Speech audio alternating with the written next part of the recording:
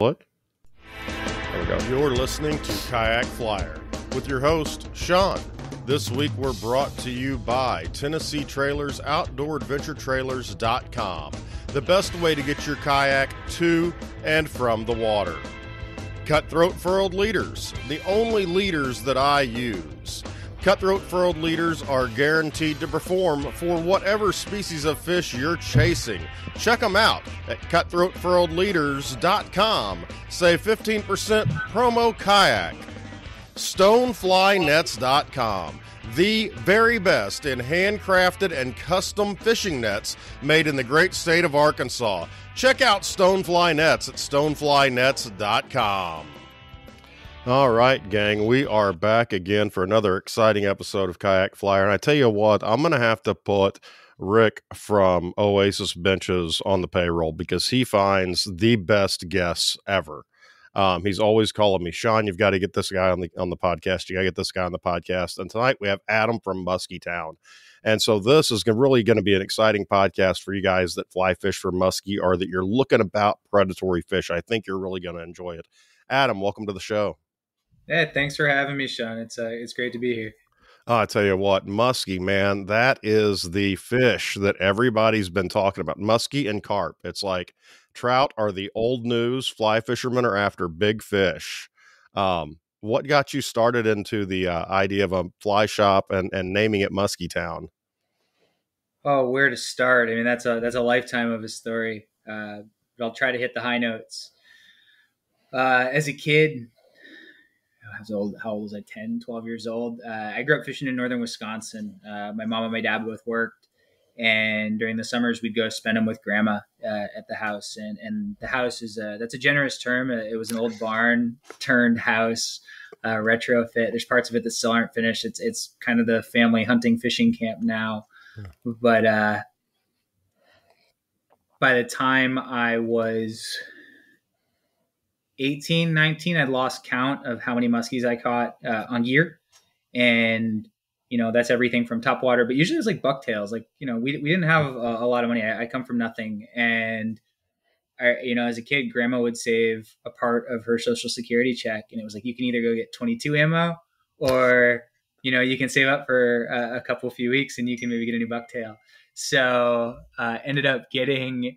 I'll never forget this black, red, and silver bucktail. And this was right at like 12 or 13. And my cousin took me out and I threw a cast in. And I'd love to tell you that, 12-year-old me held it together great and it all went really well. It did not. Literally first cast ever chasing muskies, had a giant. Like, and my cousin still tells me it was a 50+ inch fish.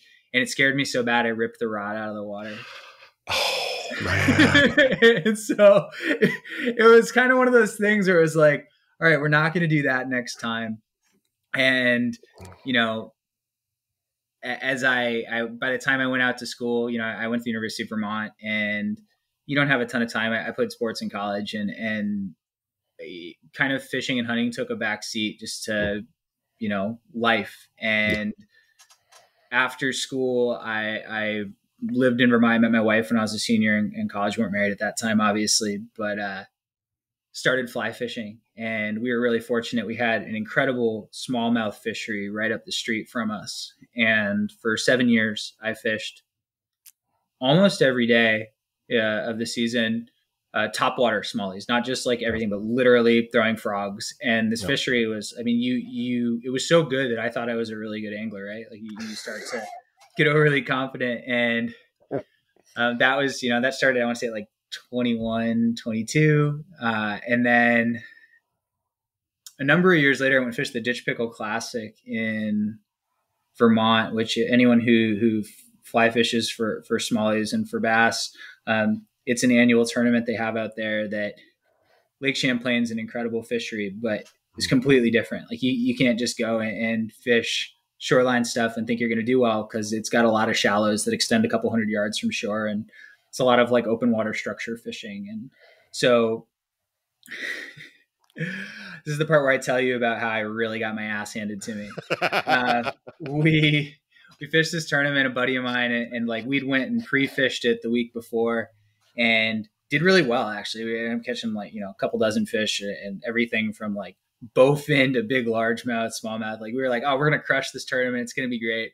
So day before the tournament, the water column flips, like just stormy, cold, like one of these, like, Vermont, you can get random like 40-degree days and during the summer. It doesn't happen often, but it does happen.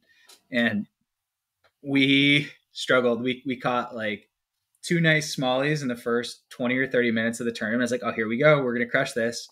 And then it was just crickets for 2 days straight.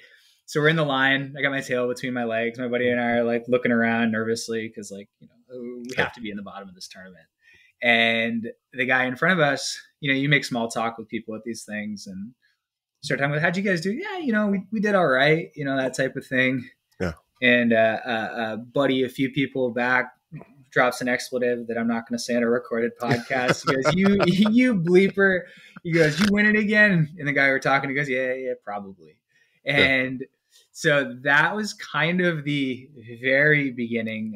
That guy who we were making small talk with was a gentleman by the name of John Cooper. He's actually a Mainer, also went to UVM. So we kind of hit it off there. And at the time, I was playing poker professionally. That was my old job then. And a few years later, we had our daughter, and it was post Black Friday, April 15th, 2012. A lot of the big online poker companies were laundering money, and the Department of Justice cleaned things up, would be the tactful way to say it. But they locked up a bunch of money, and it was kind of like you had to figure out what to do. And to give you an example, I went from playing about 700 online poker tournaments a week to having to drive up to Canada on the weekends to be able to play like 35. So it was like day trading for 15 minutes a day and trying to earn a living. And I had a 1-year-old daughter.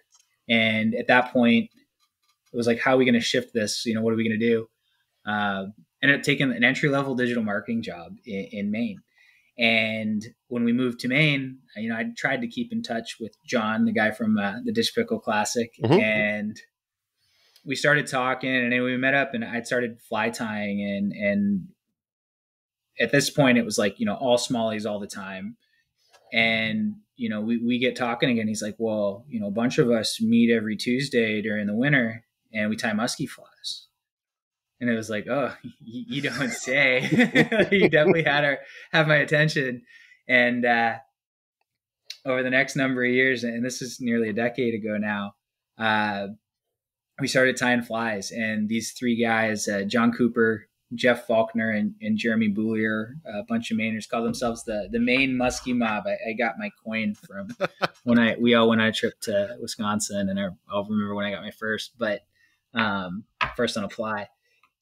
And these guys, literally for 4 years, we'd sit there and I'll go to tie, and it'd be kind of like this. I'd be sitting here with like a thread base on a shank or a hook, and I would ask a million questions, just like, what do you do about this? Like, what do you do in this scenario? And it was like fishing, it was tying questions. And so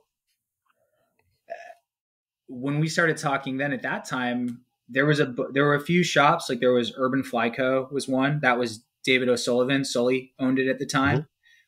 Sully is one of the OGs in the musky fly fishing space. Absolute machine. His 747s, I've heard it phrased, his color wheel spins like no other. We tied with Sully one night. And there were other people who, at that time, it was kind of the Wild West. Like everybody was competing, but it was kind of a weird situation because I didn't understand why they were competing. Like, anyone who ties flies, like it's like candy, right? You want a little bit of everybody's candy. And all these guys thought that they were like competing with each other. And this was, at this point, trying to figure out how old I was then. And this, again, real close to a decade ago. We're talking, and it was like, we started talking about a predator fly shop, just flies at that point. Wouldn't it be cool if we'd sell flies? And it was about like helping all these guys that were competing, right? It was like, well, once everyone realizes you're not competing anymore, then it's just fun. Yeah. And so that was when we first started talking about it. Fast forward, I want to say 7-8 years to, I'm working a marketing job. At this point, I had gotten an offer down in Atlanta, Georgia, to go work at a marketing agency with like the big dog companies, Coca-Cola, Porsche, Stanley Black and Decker, like all the big ones. And that was really cool. And I was good at it, but I wasn't really happy. Yeah. And for the better part of, I'm trying to think at that point, it was a year and a half, the second year and a half of being there, I was working 80+ hour weeks. And then I was working another 20+ hour, like every bit of spare time working on Musky Town. So it started with, okay, we're going to carry flies, but people are going to want to have, access to sweet rods and lines and reels and all of it. And it just snowballed. It got completely out of control. So as the pandemic hit, I, at that point, was bringing a patent pending virtual reality, augmented reality prototyping platform to market. So, Intercontinental Hotels Group, the company that owns Holiday Inn and a dozen other hotel brands, they would prototype in virtual reality. So you put a headset on, you're in a hotel room, rather than taking all the expenses of construction and going with that. Right. And it was really cool, but like it was very forward thinking. And our company made let's just say we made a change. We didn't see eye to eye on all the same things, and that's fine. Like they're a traditional help people with their digital marketing company, and this was kind of a fringe thing. And so we went our separate ways. And at this point, it was like, well, I finally know what I want to do when I grow up, right? Yeah. And so we started putting the pieces in place to really launch Musky Town. And it has been nuts. We launched the site in February, and we're growing like wildfire. I think we talked about before we started recording, we've got like 9 or 10 dozen flies to get out to folks. And thank you to everybody who's been patient, waiting for their orders. We get through them as fast as we can. And we're making some other changes to be able to reduce those more and make it so people don't always have to wait. So, we've added, I don't want to say all, but working on adding all of the best, fly line brands and rod reel brands. We offer flies from, some of the top tires in the world. And a lot of these people are friends who, as I was going deep down the rabbit hole, took me under their wing. So it's been incredibly rewarding to be able to give, those friends a platform, but also to see the support from the community. All these people who muskie were this elusive mythical beast when I was a kid. And now people can get whatever fly, whatever piece of gear, whatever piece of expertise you want. And I like to call them what, the artist formerly known as Prince, the fish formerly known as the fish of 10,000 casts, because whereas that might be true with some gear instances on highly pressured water, it feels like it. Yeah. With the fly rod, there's fisheries that I could confidently go to. I won't say tomorrow just because they're frozen right now, but could confidently go to it and expect to have a multi-fish day. And I don't necessarily think that there's a lot of gear fisheries that you can do that with. Oh. And I don't know if it has to do with how flies land softly or, the different action, or that, we're purpose tying and building stuff to do certain things in the water. And like the innovation curve in musky fly fishing is tremendous right now. Yeah. And it's not just in Wisconsin, Minnesota anymore either, right? There's incredible fisheries in Ohio, Virginia, Tennessee, North Carolina.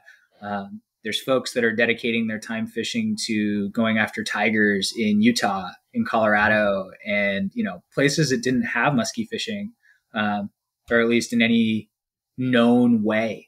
So we're one at a really exciting part of the learning curve as a community. But two, it's becoming a community now. It's not just a dozen, I'd say guys. We like to be really inclusive because it's not just guys that do it, but what started with a dozen guys really in the world going after muskies has turned into thousands of people comparing notes and really pushing the craft. It's been amazing. So long-winded answer to how Musky Town came to be, but it's taken a lifetime to get to this point, and it's every single part of my life has gone into it at this point. Yeah, it was funny. Like so many people, when you start fly fishing, it was all about trout. It was you fly fished for trout, and then I got figured out and talked to a couple of my friends that were older than me and wiser than me, and so warm water fish, smallmouth bass in the rivers around here really became my focus, and so I fly fished for those for years. As a matter of fact, this is the first, well, I guess last year, 2021 was the last year or the first year I tied anything smaller than I think a size 10. So, I mean, that was I'm never doing that if I can avoid it. Hi, honey. Good night. Sleep well. Just saying good night. Yeah, that's fine. You usually see a hand reach through with a beer from mine. They're older, though. Yo, if you could have them reach and pass one over here, that would be great. But yeah, it's carp fishing has become really a big deal. I know Dan carp. And a lot of those guys, carp, I think people are realizing anymore that it's not just about trout. If you can catch it, gar become a big thing, catching gar on a fly rod. I mean, you get a 10 weight fly rod and you get out there and you go after some of these big fish that are non-conventional sport fish, and it's absolutely amazing. What do you have for gar near you? I've got a couple of really clean rivers that have quite a bit of gar in them. I haven't targeted them because it sort of depends on where you're at. Long nose or what kind of gar? Alligator gar and long nose. Oh, you have alligator too? Yeah. Lucky dog. Yeah. It's something else. If I had a boat with a motor, I'd feel more comfortable because I'm literally less than a mile from the Mississippi River. And so we have a big drainage ditch that cuts through and drained all the swamp out. And all of those backwash rivers and creeks are all just full of carp and gar. Just absolutely full. But I don't want to take my kayak down the diversion channel and hope that I can get back into the pull off before I go into the river. That's a good call. Yeah, a lot of the carp waters and some of the sluices around here are like that. Yeah. You don't want to fall into it. Yeah. No, they're big and they got a lot of teeth. Yeah, and they're ornery. Yeah. We have a guy in Texas who his name is Ryan King. I got to double check if I'm getting either part of that right. I think that's accurate. Catches a bunch of big alligator gar, and we've talked some theory about what's working for him, and we're trying to kind of shift the gar space away from rope flies. I don't want to take credit for that, but there was a while where that was the only way people could get them to eat. And what happens when your line breaks and their jaws are sealed shut? Right. Yeah. That's the biggest concern with me with trying to target gar, because I don't know of another good way that you would catch one. And I sure don't want to break a tippet and have that fish, die. There are some hooks that I'd be happy to talk about. Okay. I guess we can do it like on here. Yeah, now. We can talk about it now. Yeah. It's a good venue. Sorry, people, we're going to talk about this without you. And I'm just playing. Light wire, strong hooks. Ahrex has some great options. The gap on some of the new swim bait hooks accomplishes some of what we've been trying to figure out. But, these fish are so big, they don't tail nip. They're not just hitting like a muskie that wants to hit center mass. Anything light wire and strong. Ahrex really is, I think, the first hook that we recommend for that. I've also had good luck with Gamakatsu B10S stingers, just like basic. They're thin, they're razor sharp, chemically sharpened. But a whole stack of them laying right here in size 1. Well, and I think that once you accept that some of these fish are so bony mouth that you're just not going to get a hook into them, and that's just part of it. Yeah, you're not going to get any shortage of eats, so that's fine. I mean, I don't want to act like gar are my expertise, because they're not. Like the only experience that I have with them is mostly around long nose gar, which when it gets too hot to fish for muskies in Tennessee, North Carolina, and in the Midwest too, it's something to pass the time with, and more than that, because they're going to be in all these stale shallows, and it's sight fishing, and man, they're fast. Oh yeah, and that's the great thing. I mean, it's they're when you find them and you know where they're at and you've sort of got an idea of which waters they're on, when nothing else is biting, they're out there that you can go after. Yeah. Do you guys have spots near you? Spotted bass? Yeah. Yeah. Yeah. I like spotted bass fishing too. They're a fun species, somewhere between a largemouth and a smallie for anyone who doesn't fish for them. Yeah, we've actually got, there's spots, we call them, a lot of times we'll call them Kentucky bass around here because I think I have no idea, but that's a bass species that competes directly with the smallmouth and they grow faster. And so you'll catch a lot of those on a day that you're out catching for smallies. Interesting. And if competition wise in your fisheries, are they, sorry, I'm going to just, oh no, you're fine. I got an email. I'm going to X out of it. Competition wise, do they out predate the smallies? Like, is it a problem in a native fishery? Yeah. In the smaller rivers, it seems like you'll catch 3-to-1 spots over smallies. Are they native by you too?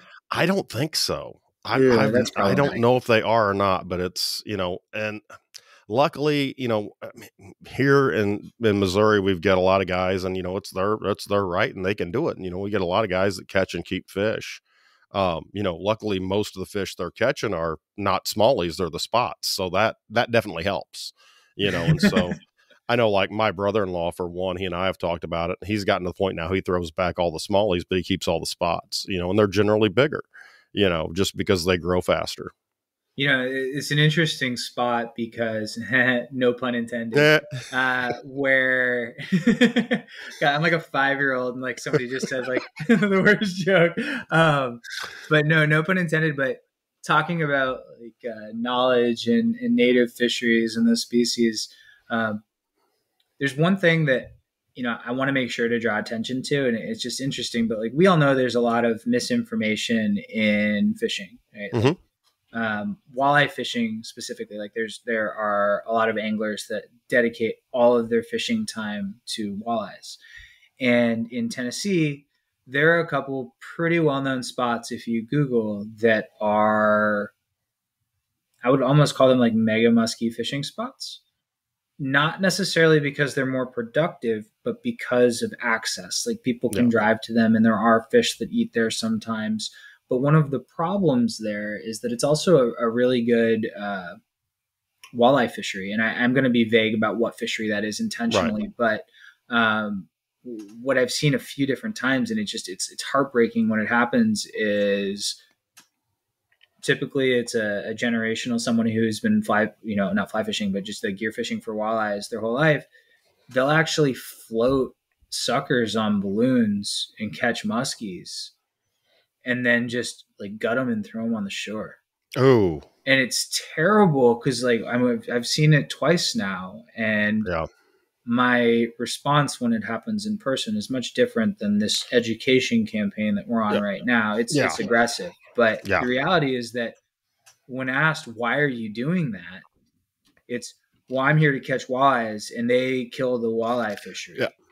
And it's a misunderstanding of these species that have, muskies have all these teeth and they're scary to people who don't fish for them. And the reality is that they're almost like selective grim reapers in a fishery. And that's a terrible terminology, but they eat the sick and the wounded, and they clean up these ecosystems. Like muskies are like the opposite of bad for a fishery. Like they make it so that a species, that there aren't too many bass in a fishery, or they're only going to eat walleyes that are injured. And obviously there's exceptions to that, but like generally speaking, it's important to clarify some of the misinformation around muskies. Is like, they're really good for ecosystems. Like there's a reason that so many muskie anglers, myself included, fish entirely catch and release for this species. And it's because they help every fishery they're in. It's different than a pike. Like pike they're greedy and they will destroy a fishery. And like, I don't necessarily have the same sentiment toward someone in Utah or Montana who's been a trout angler their whole life, like learning that pike it in, and they're like, kill them all. Like that's, I may not have the exact same opinion, but I can empathize with that. Right. But anyway, Yeah, it's just an interesting point when we're talking about non-native species and like, trying to guide conservation for a specific species like smallie. Like, yeah, if you're a yeah. walleye angler, tell anyone you know that like muskies are actually good for your fishery, Yeah. not the opposite. Yeah, there's one river that I go to. I try to make it to each year, and it's about a 4 hour drive. But when you go down through it, it's smallmouth heaven, just absolute heaven for smallmouth. But there's about a mile stretch where it's just full of gar. And I mean, you'll look down and there'll be 20 or 30 of them. But to watch one of those swim around with about a 12, 14-inch smallie in its mouth, they're getting stuff too. And it's, and like you said, it could be, I'm just looking down and seeing this giant smallie hanging out of a gar's mouth, but you don't know if that one was wounded, if there was something wrong with it, if it was, if it wasn't that healthy, so whenever you make judgments about things killing stuff, it's always best to stop, look, and evaluate the situation, because if you don't have those apex predators in there, at the river's not, or the fishery's not necessarily as good as it could be. That's a great point. I mean, how long have those gar been there, and how long, what percentage of the smallmouth population or other species population are they eating? Like, if that's normal and they've been doing it for centuries, then Yeah. who are we to get in their way? Yeah. That's kind of it's kind of the way it is. It's, they have been there. It's not like they're not native to that river, and the populations are fine because we can go down there and hooting and holler and everything else we want to on it. It's a float trip river mainly, but there's like 3 miles of it that's just incredible fishing.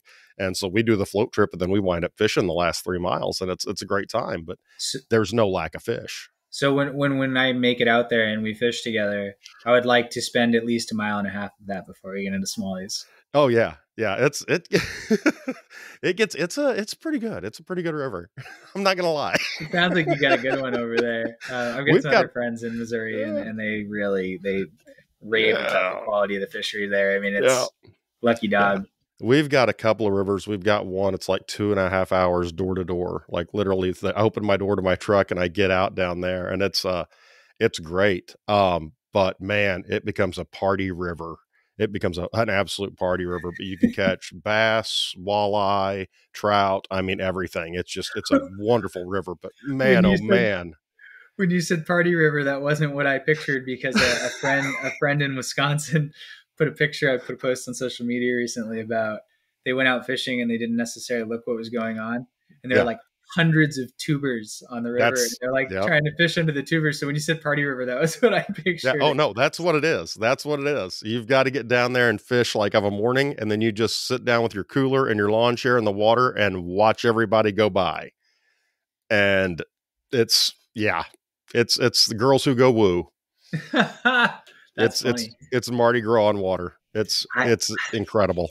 It's funny when I see that stuff, because I realize I'm in the minority with this, but I met my wife as a 21-year-old kid in college, right? Like that's so, I think I've been tubing precisely one time, and a friend brought their underage brother, and the kid drank too much. And I was like, still, and it ended up being one of these situations. I mean, God, this was 15 years ago, and no one knew the kid was drinking. And it was one of those situations where it was, anyway, not much of a partier. I don't hold anything against anyone who is, and certainly helps to have some celebratory beverages on the boat sometimes. But it's funny because you'll be fishing for trout, and then about the time the first drop off is going to be, and so you'll just sort of stop and you'll let a group of people go through, then you'll catch some more trout, and then you'll let some people go through, then you'll catch some more trout. It doesn't mess with the fishing for you. They are so used to it.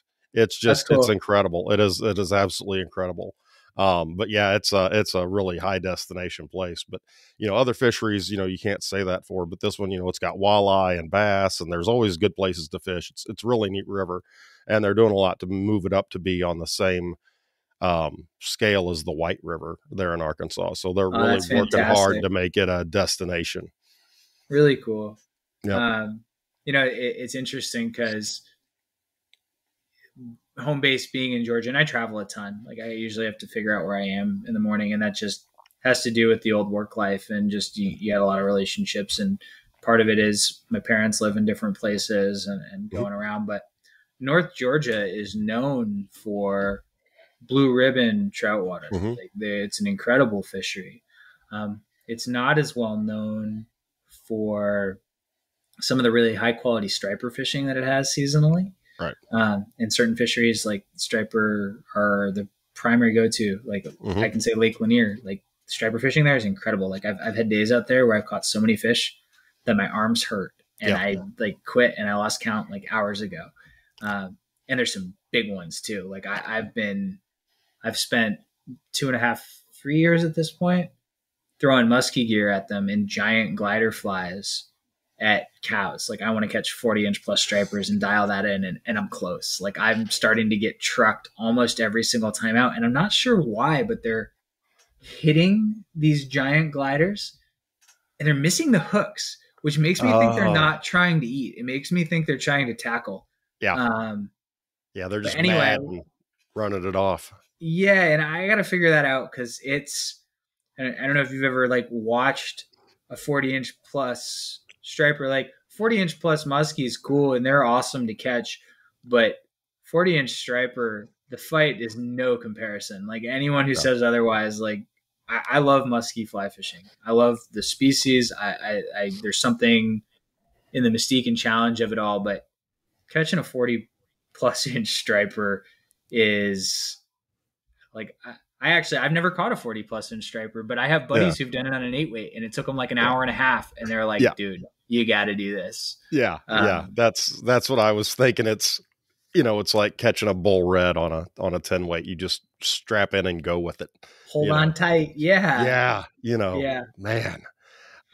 So about muskies, and before we get too far off, for folks that like me, there are muskie. I know they're muskie in part of the state of Missouri. I know there's muskie over in Illinois.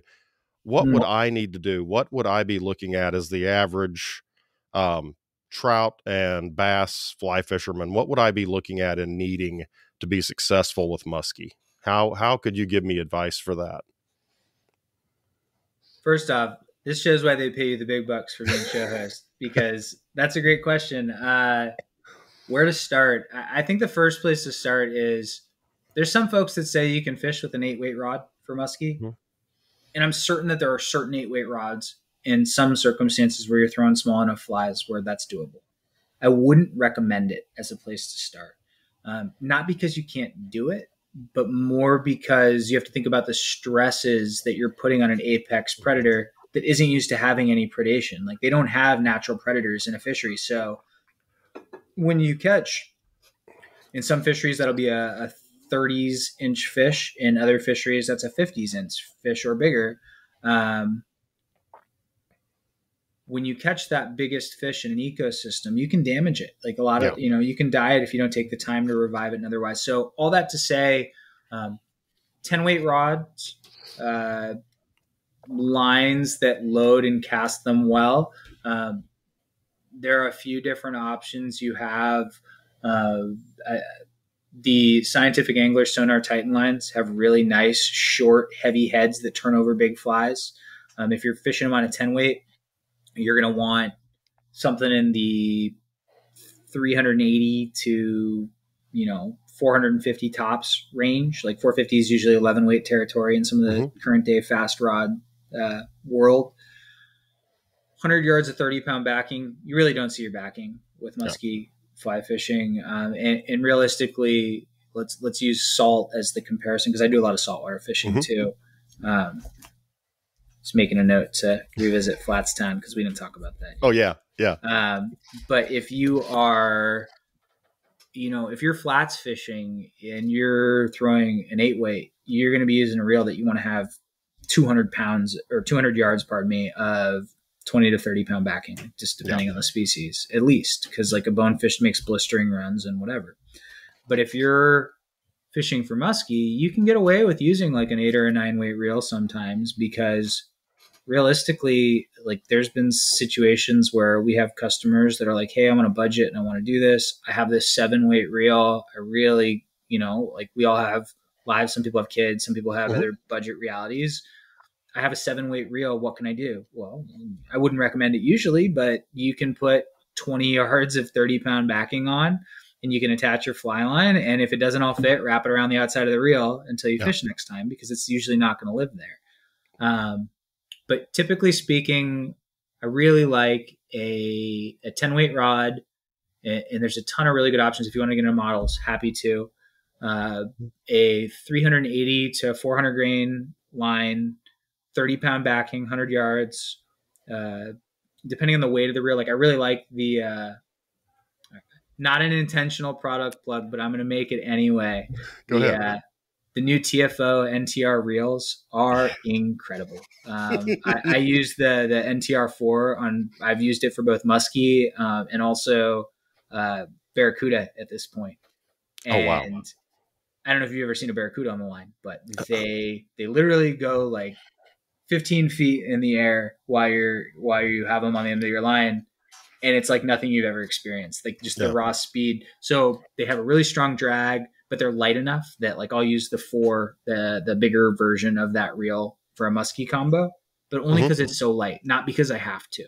Right. And then flies. I think am I leaving anything out before we get to flies? No, I don't think so. I mean, you've got to have a quality leader and then a wire tippet, I'm sure. Yeah. Definitely want to have wire bite guard. So leaders, I guess, yeah, let's get into leaders too, because I think that's important. You can go longer, but I typically like a really short, stout leader.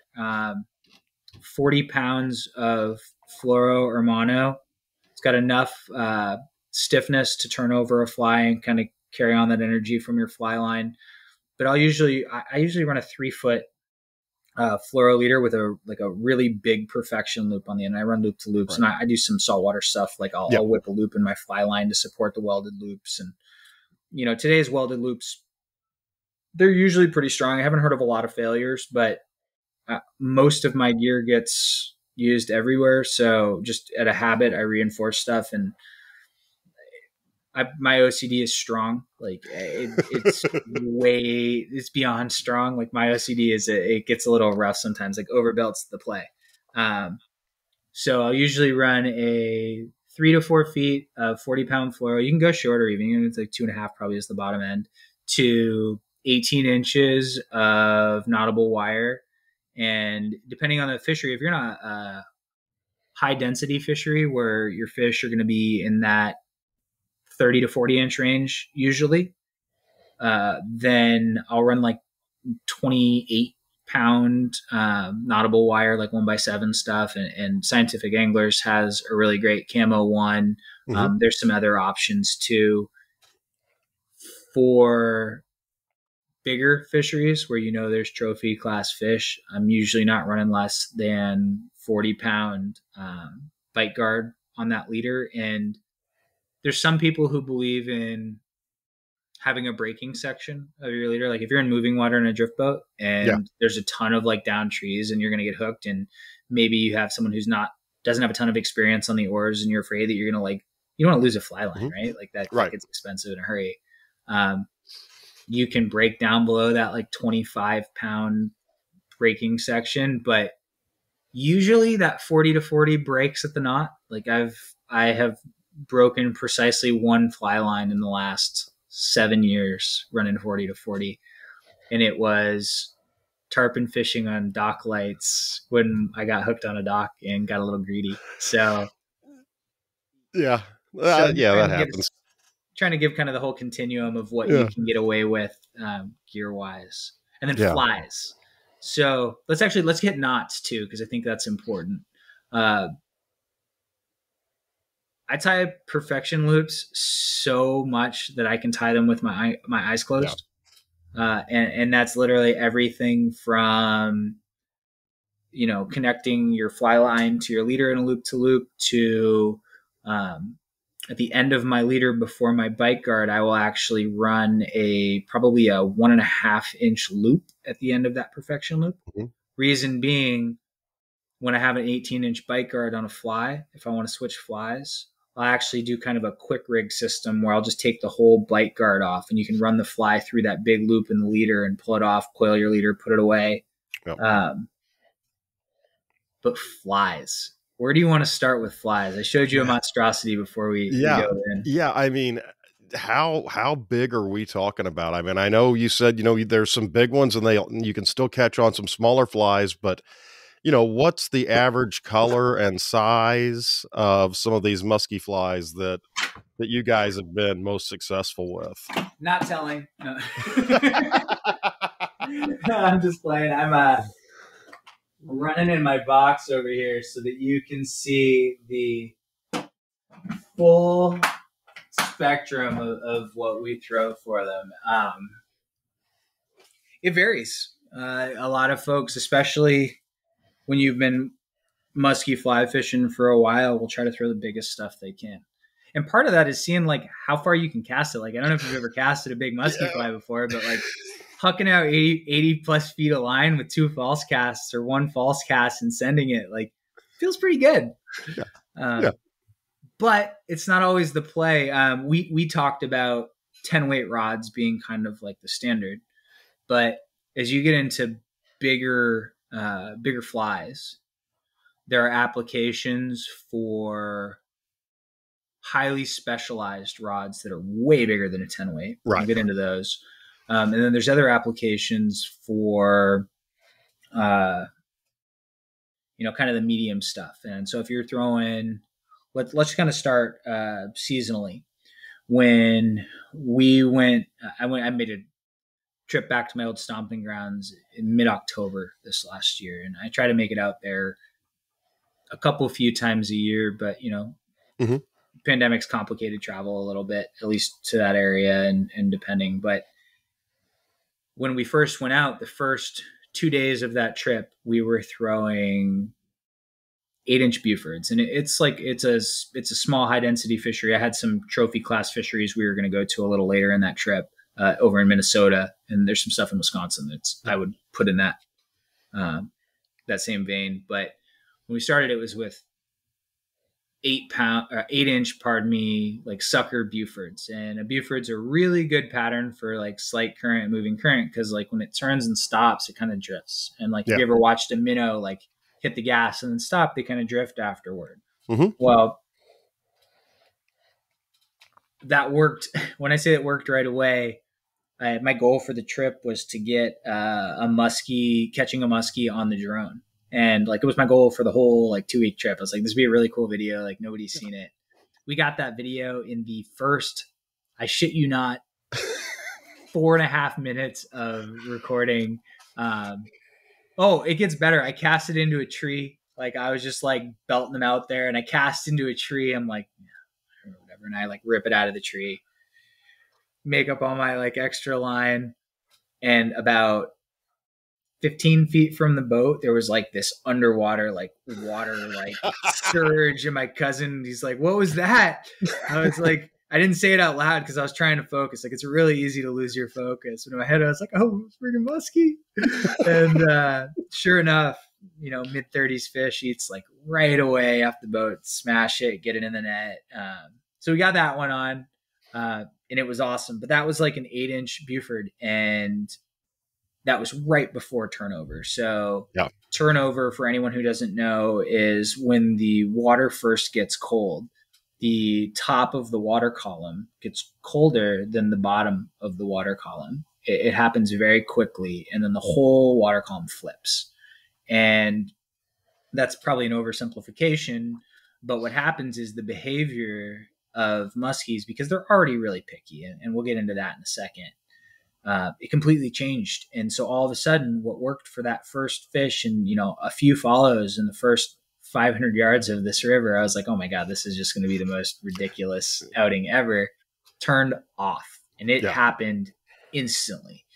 So we spent a day of, okay, how do we adjust? And we figured out that these fish wanted this is actually a river pig. And this is my first back-to-back muskies on this fly. When I say back-to-back, called my buddy with one in the net, hung up, collected the boat, cast it again, and got another one. Nice. And what they wanted was on a type 3 beaded drag, and we were in probably a 6-8 foot deep mid-sized river. They wanted it dragged as slowly as I'm capable of. And I've never experienced that type of fishing for this species because they eat aggressively usually. Mm-hmm. And excuse me, we had, it was this like very soft pick up off the bottom type eat, and usually right after you like bounce it off a branch, I mean, you feel it come free from the branch, and then like it was this slow pull, strip set fish on, and it was really cool.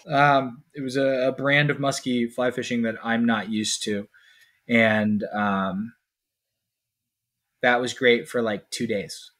We caught, I had a 4-fish day the next day, caught 6 fish in 2 days, and it was all like dragging across the bottom. But in the middle of turnover, like right after it got 15 degrees for 2 days, the sun came back out and it was like 55 degrees 1 minute. And then you'd get a north wind for 2 hours that like, you didn't have the right clothes for it anymore. Yeah. It was brutal. And we couldn't figure these fish out. It was like, all right, we know stuff's changing. What's going on? And so my cousin's throwing, at this point, I'm throwing the river pig. Cousin's throwing like a 7-inch beaver. Like we think they're downsizing, but we're not sure yet. Right. And all of a sudden we watch this fish crash a school of shad. And it was like, they're on the small stuff. How small do we need to go? And this is the fly that we pulled out. And it is like, it's a 6-inch magic bullet. And it's like a 6-inch glider fly that we have. And my buddy Jeremy Boulier, who I was mentioning before, figured out this pattern. And the first time we had gotten an order of these from him, we have a little pond out back, and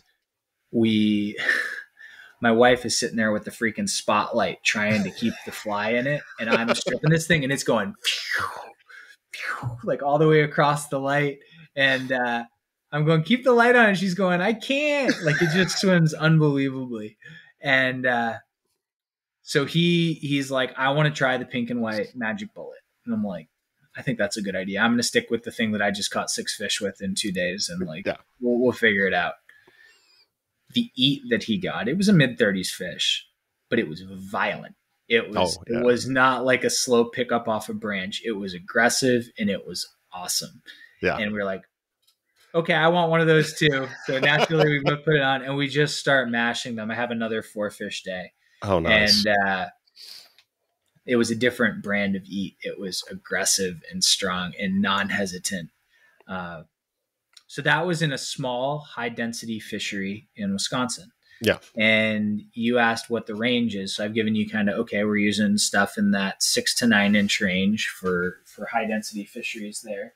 But then we went to Minnesota and we fished with Luke Swanson, Living the Dream Guide Service. And Luke is one of our featured guides. He is an incredible guide. He grew up fishing in northern Minnesota. And he knows his stuff. Like he's got the northern Mississippi River fishery just absolutely dialed. And when I talked to him, I had just picked up a new 12-weight one-piece rod, and I was like, should I bring the 12-weight? He's like, no. I was like, what do you mean, nah? He's like you can bring it, but you're gonna break it. Like, fish. And I'm like, get out of here. Like, there's not a chance that's true. It's like, well, what are we throwing? He goes, as big as you want to go. And I've got 2 flies. I'll show you the one. Actually, I don't have the one I ended up fishing. I had a buddy's because it's tough because people assume that when you tie flies commercially, your box is like absolutely stacked. And it's getting there. Like I try to piece it together, but like the reality is that I send out so many flies that like hurt my feelings because I'm like, I want to put that in my box. So we went out to Minnesota, and the night before we fished with Luke, he goes, do stuff with bright hot spots, like bright orange, bright chartreuse. And I, a few years before, had gone out and fished with Luke, had probably a 46 to 48 inch fish eat in the 8 and come unbuttoned. And he and I, he's such a good guy. Like it's actually awesome because he cares almost more than you do. Like he let me have it when this fish came undone, and I was pissed. I was like, dude, what do you like? wait, what? Like, I didn't understand. He's like, well, like we consulted the GoPro video about who was right afterward. Like, and he was like, well, like, you know, you were right, but I was right too. And I was like, I don't really like that because I just got reamed. But the reality was that I loved that about Luke, how much he cared. And so fast forward to this past fall, he goes, you're going to want bright stuff. And the night before that fish ate on a lemon tail. Okay. And I was like, I'm going to have a lemon tail fly deucer for this trip. So I get there and I can't find my chartreuse schlappen anywhere. And I'm pissed. I'm not kidding you. I looked for it. I've spent hours. I still haven't found it. Like, I don't know what happened to it. As soon as I got home, I tied the fly that I wished I had. And it is an 18.5-inch monstrosity that I'm sure there's plenty of purist fly anglers that are like, that's not a fly. And I don't entirely disagree. We cast these on specialized 14, 15 plus weight one-piece rods, purely water loaded. Because if you can carry 70 feet of line with this fly, then I will give you an award, because you're just not going to do it. I mean, this thing has like an ounce of weight. Yeah. How many chickens did it take to make that? In the head, at least 4 chickens. At least 4 chickens. But no, it's it's a fly that's, whereas that magic bullet is a darting kind of glide type fly. This is a much different pattern, because you rip it in the water column and then it comes down and it has to have enough weight to activate all these tails out of the back. And these fish eat it on the fall. But yeah, I mean, that's on 15. So there's a wide spectrum of what works in terms of flies and rods and gear. And if somebody has questions, if they're like, hey, all I got is my 9 weight and this is what I'm running for a line, and feel free to reach out and ask, like, will this work? I feel like part of where we differ from a lot of folks in our space is that we don't try to sell people stuff, because I mean, like, I've been married for going on 11, 12 years. I've been with my wife for 15 years, like supporting a family for that long. Like, the reality is you can't just go out always and spend $500 on a new fly combo. Yeah. So if you want to get into it and you have questions, reach out and ask. Be like, can I do this? If you can't, we'll tell you. If you can, we'll help you make it happen. But, you know, we'll also give that recommendation ethically about what might be better when you're able to do that and how to work to that. It's like we know a lot of folks that are selling you stuff too. So, you know, my daughter is wearing my new Vice to the winter formal. You know, I mean, there are expenses that come up that you don't think about. I never thought I was going to be paying that much for a dress. I pictured her literally wearing a new Vice, and I was like, how? That's what I'm saying. It was like, oh, I want to get this new Vice. No, your daughter needs a dress. What? No, I really need this new Vice. Yeah, good luck. I'm sorry for your loss. Oh, I am too. I'm just like, I had to get her a car. Now I've got to get her a dress. I'm like, come on.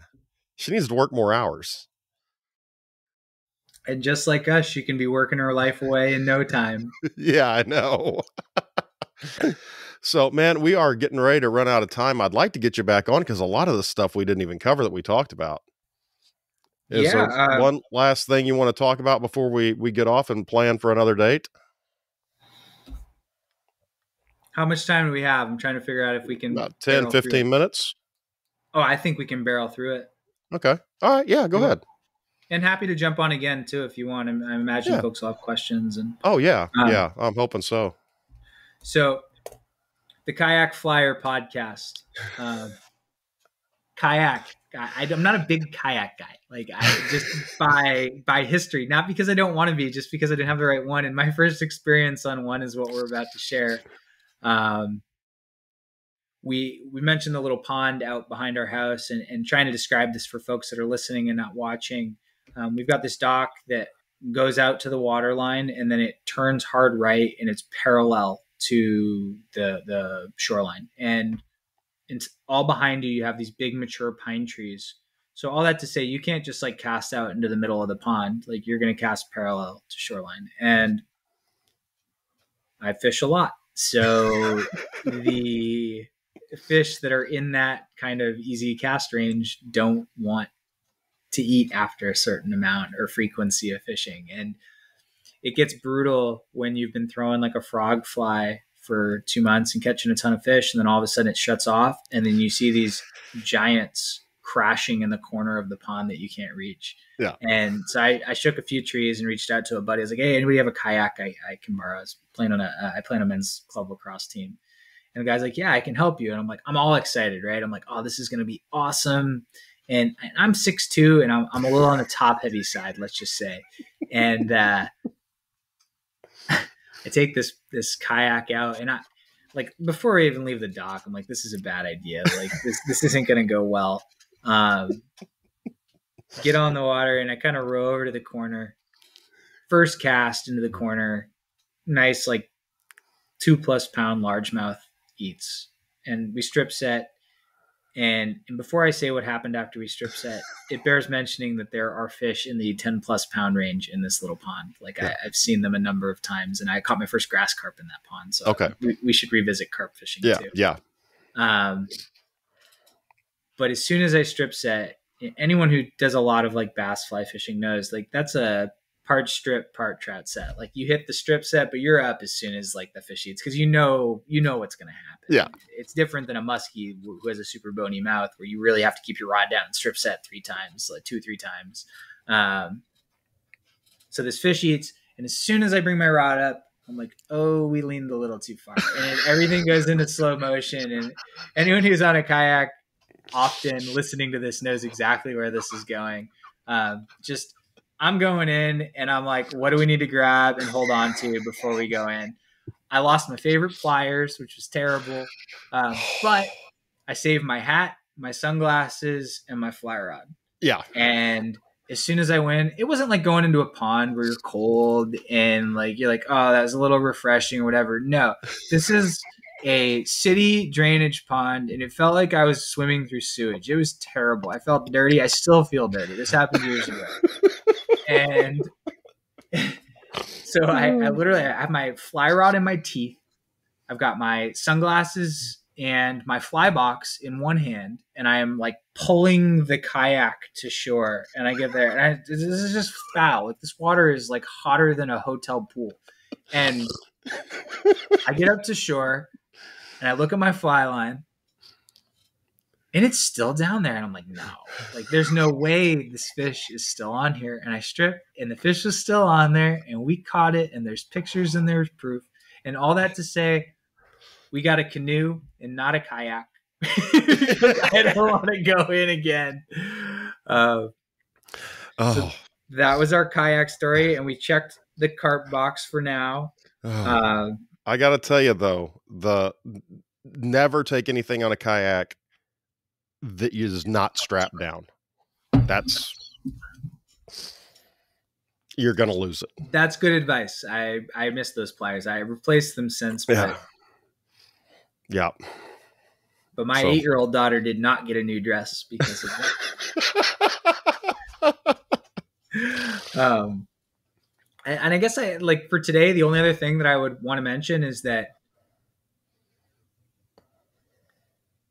on top of being incredibly grateful for everybody who supported Musky Town to this point, it made me realize that so many of us fish for more than just muskie. And of course, if you fish for muskie, you probably fish for smallies and largemouth. And there's some folks in our space, Dustin Hines comes to mind, who look at largemouth as filthy creatures. He likes the smallmouth. But we actually are about to, I'm not sure exactly when, it'll be in the next couple months here, we're going to launch Flats Town, home for flats fly fishing. So if you're into redfish or snook, bonefish, permit, tarpon, GTs, even billfish, we want to give people that outlet to know that you can get not just the stuff you need, which is great. It's nice to know you can get the stuff you need, but also that you can talk to somebody who's going to be able to help you. Like we usually, someone in our network has the experience to be able to answer the question on the spot, but in the event where we can't, our network is pretty vast, and we're able to follow up within a day or two and say, hey, this is exactly what you need in this situation, or this is the tactic that we would try. And again, just growing in the community as anglers together. Yeah, we're really excited about Flatstown too.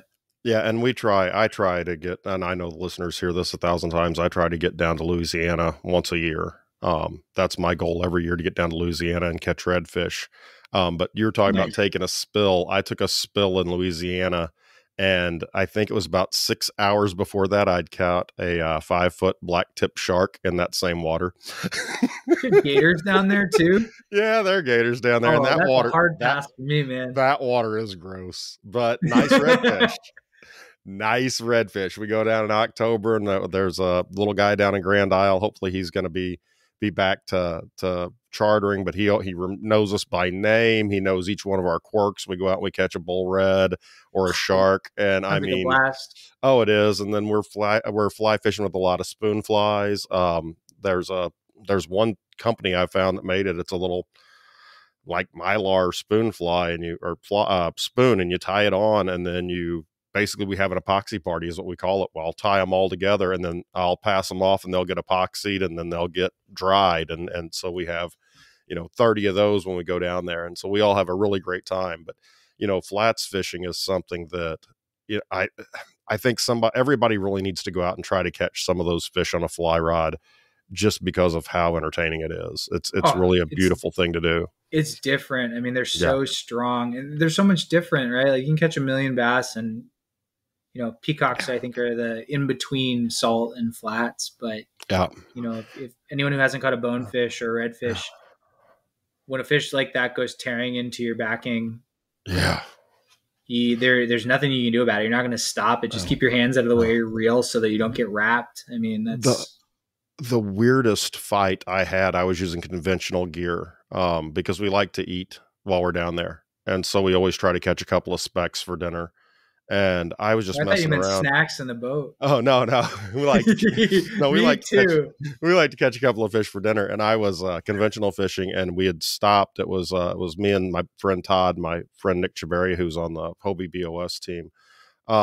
He's not on the Hobie team. He's on the Hobie BOS circuit. Anyway, we pull up to a grass island there, and we're getting beers out of the cooler, and my rod just yanks straight down, and then nothing. Like, well, that's odd, so I'm sitting there drinking my beer, talking, and my rod jinks down, and I get drag, and I pick it up and start reeling. It's like I'm reeling in a tire. And everybody's like, what in the hell's going on? And it was a sheep's head. Nice. And it freaked me out because I didn't even know they were there that time of year. And Nick, who lived there at the time, had never caught one in 4 years. And it was the weirdest thing, because it was literally like trying to reel in an anchor. I mean, it just big and strong. And do they suction like catfish? That's the only thing I can figure is what it was, because it just wasn't moving. I mean, I've had largemouth turn on their sides and try to suction to the bottom too. So I mean, I'm sure they do, but it was, and it tasted really good. It was really good. So it was, it took two of us to get him into the cooler. It was wild. But that's a big one, huh? Yeah, he was quite big. I was really, really excited about it. We had a good time the whole fishing trip, but that was definitely my highlight. That and the shark were my highlights for that trip. But it's if you don't get a chance to fish other fish, and I know that there's differences in, you catch a smallie in one place, you catch a smallie in another, they're going to fight different, but they're all going to be, you know what to expect. And to catching some of those fish, like you've never musky fished before, hey, look into it, get a guide. It's worth the money to spend to go on an adventure, I think, especially in my opinion. When you chop it with a buddy. I mean, yeah. And that's one of the things, a lot of folks aren't sure where to start with guides. If you are interested in looking for the right guide, we've got a ton of guide relationships. And it's one of the things that there's really nothing that makes me happier than talking with someone and going back and forth and, comparing notes a couple months down the road or closer to a year down the road, and they went on a trip and had like the time of their life. I mean, it's, and it's awesome. Easy. I mean, if you can afford it, it's easy to do. But like my wife and kids wanted to go to Gatlinburg a couple of years ago.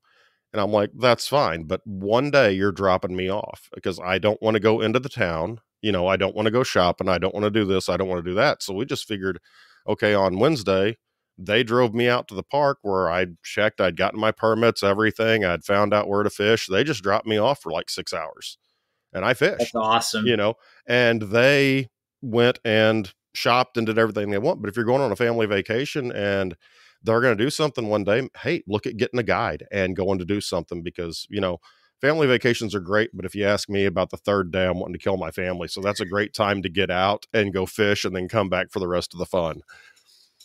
That's an awesome point. You know, you actually just triggered one thing, and I got three quick things all in the Oh, that's same fine. breath to share about going with a guide on a family vacation.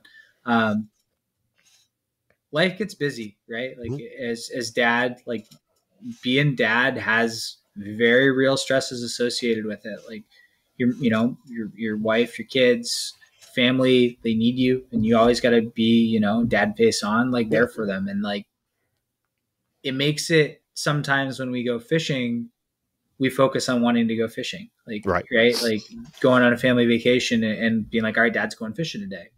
I just got back from a trip, a vacation with my family, and made the first decision ever. We booked a bonefish guide, and I brought my wife and my daughter. Oh yeah.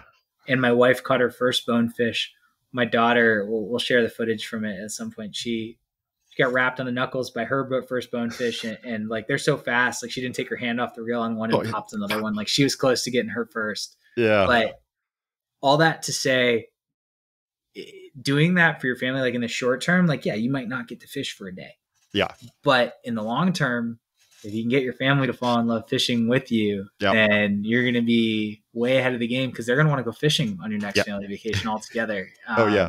So, you know, that was the first thing that you triggered that I wanted to mention. And then just two more quick Musky Town things, just because you asked.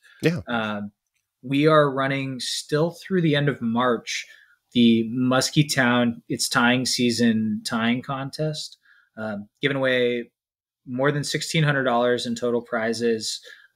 You can win more than one prize. The grand prize is a $500 gift card. So if it doesn't have to be a musky fly either. Like, all things predator flies, like even big, like trout meat streamer type stuff is eligible. Like, we don't do a ton in the trout space, but part of this contest is wanting to be inclusive for everyone. I think the fly that won last month was a bass fly. And then related to the tying contest, we just announced that starting next Saturday on January 17th, for the next 4 months, we're doing a Tying with the Pros video tutorial tying series on musky flies. And some of those flies are flies that I tie. Some of those flies are flies that other top tiers in our space tie. And it's one of these really cool situations where if you have questions and you want them answered, we're going to record them and then share the links. But if you have questions and you want to ask, like, I know that when I was learning to tie some of these patterns, I had dozens of questions. You have a place that you can do that. So, you know, if you're listening to this, feel free to send that out through social media. If you want to send an email and that's something you prefer, service@muskytown.com. But like, not for the sake of a shameless plug. Like, I really do realize the value of, especially when we're learning, and even if you've been tying for a really long time, comparing notes on different techniques and stuff like that, seeing how other people do it, other people who've been really successful do it, can be the difference between you being successful on your next trip. So, Tying with the Pros and its tying season tying contest. Really, the more people we can get to the more people that we can get to participate, the more it helps our community continue to come together. Yeah. And, you know, I'll piggyback off that real quick and give a shameless plug for my other show. We've got Drinking on the Fly with me and Kyle Ludwig from Ludwig Outdoors and Fly Tying with Ludwig, and there's a new episode out now in case you haven't checked. But it's a lot of fun because I tie guide flies because I'm like the guide fly master. We've got some guide flies on the show. Don't get me wrong. There's a time and a place, especially when it's 2 a.m. and you got to wake up in 3 hours to go fishing. That fly is not getting eyes. No, it isn't. And Kyle ties really, really nice flies. And so we were planning to do a half-hour show where I would tie a fly and then he would tie a fly. But now we've got a half-hour show where I tie a fly and we talk for 20 minutes. And then we talk for 5 minutes, and our next show is 45 minutes because it takes him 40 minutes to tie the fly because it's complex. So okay, well, we just got another episode of Tying with the Pros. I'm going to hold Sean to this on the recording that we're going to get him and Kyle on the show, and we are going to continue the banter and ridiculousness. Yeah. And you think 40 minutes is a long time. You wait till we get into a 2.5 hour video. Well, I'm going to tell you, definitely check out Kyle. Man, his Instagram, I think, is Fly Tying with Ludwiger, but at Ludwig Outdoors. But man, that man he's a genius. He's a genius. He's you look at his flies and it kills me. He made the revelation on this newest episode that's out that he's never tied a woolly bugger, which is ridiculous to me. Me neither. You've never tied one either? God, that's blasphemous. That's getting down to trout sizes, and I got bad eyes. You see these? I'm telling you. I need them. Dude, a number 1 woolly bugger catches bass like crazy. A number 1 add a slash and a 0, and I may consider it. Oh, we're going to have to talk about that. Definitely. But yeah, this has been great, dude. This has been absolutely wonderful. Thank you so much for coming on the show. Likewise, I appreciate you having me. And I'm excited about meeting you. Thank you to Rick at Oasis for that. And you had a really cool show. This has been a blast. Thanks. I appreciate it. Guys, we're going to get out of here and we'll check with you all next week.